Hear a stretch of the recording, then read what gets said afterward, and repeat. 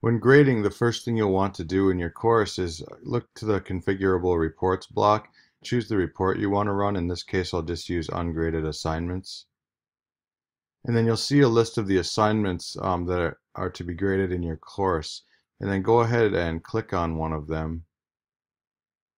When grading an assignment in Moodle 3.3, what you want to do is get to that assignment page, and when you click View All Submissions, click View Submissions. And then what you want to do, instead of scrolling through this page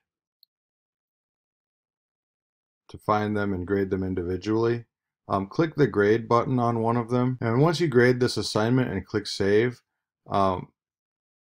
that's great for just one of them, but what you want to do is look for this little filter button.